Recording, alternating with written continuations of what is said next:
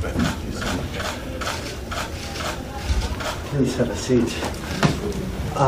I have to say what an incredible pleasure it is to be able to sit down with Prime Minister Skerrit. Roosevelt, you've been such a good friend for so long, but particularly your leadership in CARICOM right now in facilitating this meeting, in making sure that that it has been a tremendous success so far.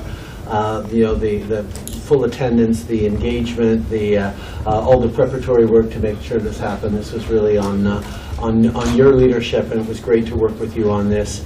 I know you are, of course, top of mind as we're talking about climate change and the impacts of extreme weather events. Top of mind, the storm that's bearing down on Dominica right now, and our thoughts are with you and with everyone there.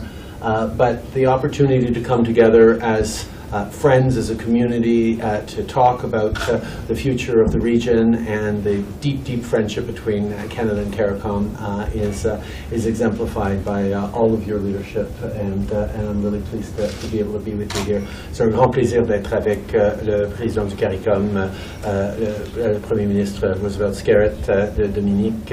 C'est une opportunité de travailler sur tous les enjeux qui nous sont communs et qui soutiennent nos relations et nos objectifs ensemble. Well, thank you, Prime Minister, and of course it's a pleasure for us to be here in Canada with the Canada-CARICOM Summit, the first time we've had a summit in Canada. I mean, the reality is Canada remains a very close ally of Dominican and the Caribbean community, and we've always valued the relationship, the collaboration that we've had. And rest assured, from Dominica's perspective, that shall strengthen and deepen. We value your provision of your voice in fora that we are not present, and you have been able to echo our concerns, our sentiments, and our suggestions on how we can address global issues together. So on all fronts, Canada has been a really true friend of Dominica and the Caribbean, and all spheres of our economic and social advancement in the Caribbean community and Dominica is Canadian footprint in there.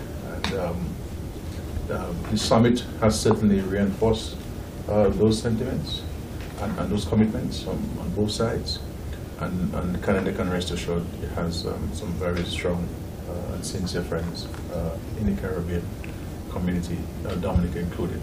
There are a number of issues that we're working on: Haiti, the issues of climate change, the issues of the new architecture for the international financial institutions, and on all of these fronts, Canada is at the front, providing support, leadership, and guidance, and so we look forward to us continue working together on addressing these issues.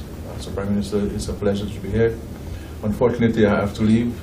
These are the realities that we are faced with. Yes. That's with climate change. It proves the point that we're right. talking about. Yeah. And so it's, for us in the Caribbean, it is priority number one. And if you were to ask us, it's priority number two. We're very happy to be here.